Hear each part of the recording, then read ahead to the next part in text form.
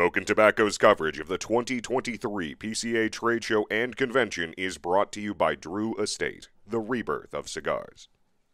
What's going on, everybody? Matt Tobacco from SmokingTobacco.com. I am here at PCA 2023 with coverage brought to you by Drew Estate.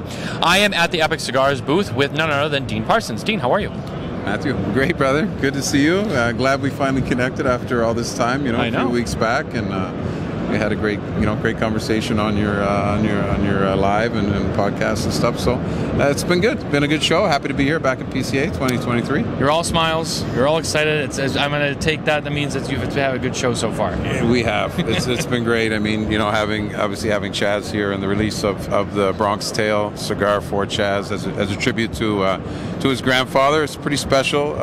He's been involved in this project from day one. It's been almost a 2.5-year project from the time we started discussions with Chaz to launching it here. So really, really excited and happy to have him here. And the guy's got an incredible following. He's truly an icon in the industry, in the film and production and acting. So everybody's been crazy all day. There's been a line here, since 1 o'clock. So that's good, though. That's good. Have a busy booth on the street show. And what's even better is actually Guy Fieri came by, and we got to see him last night because we stopped over at Espinosa's, the opening party. Yeah. And Chaz said, Dean, I want to go and meet Guy Fieri. And then Guy came back over today. So you know what? It's great to have these kinds of people that are influencing our industry and bringing good vibes, and they've got massive followings. It really puts eyeballs on what we're doing for this industry and what the possibilities. It's not just about cigars. It's about it's about relationships. We always talk about that. The people. Yeah, it's about absolutely. The people. Yeah. And that's what makes this industry so special. Yeah. Now, in terms of the Bronx Tale, we met with Chaz. We talked about kind of the inspiration and everything behind this cigar.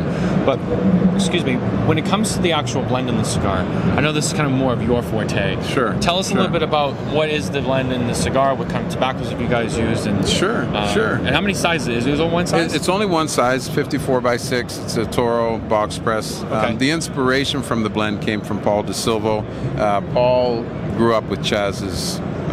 Paul's father grew up with Chaz, and they're best friends. And so Paul owns Arthur Avenue Cigars in the Bronx, La Casa Grande. Yep. He came to me, made the introduction to Chaz a couple of years ago, and we wanted to start with a Habano wrapper because that's a blend that he had worked on in the Bronx.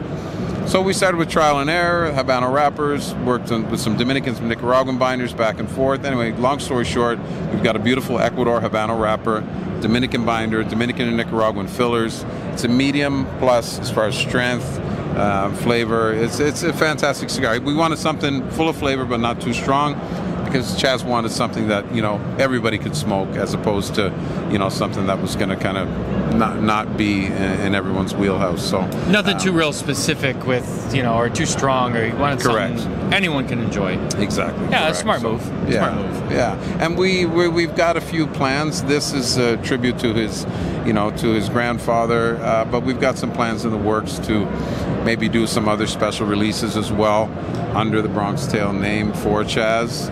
So sort of keep an eye out for those. We're still in discussions on what direction we want to go, but this is right now a regular production run, but we've got plans for other lines for Chaz that will be under the Bronx Tale name and under his name. So that's awesome. Yeah, really excited. Awesome. You guys are already thinking ahead. Yeah, appreciate it for sure. Yeah. Outside of a Bronx Tale, is there anything else here at the booth that's new or that you're kind of highlighting? Well, our new Epic packaging. Finally, we're very close on finalizing our new Epic packaging. So we've gone from slide top boxes to the the 10 wide, two rows. We've got the Epic Big Stick, which is a cigar that I made for the Big Golf Company. A good friend of mine, Chris Denhart, who owns Dugout Mugs down in Tampa, Florida. And we've got a couple other lines in Natsico, the Casino Royale. We got between Natsico and Epic, we've got about 15 different lines. So we got a lot of products here, and a pretty good selection for all of our retailers. And we've got a lot of our distributors here from Canada and Germany as well. So it's a bit hectic, but the number one thing we're focused on this show is the Bronx Tale, and customers have been buying. So we're excited. Well, that's really awesome. Well, Dean, I don't want to keep you too long. Thank you for being here with us today. I really appreciate it. It's always great to chat with you.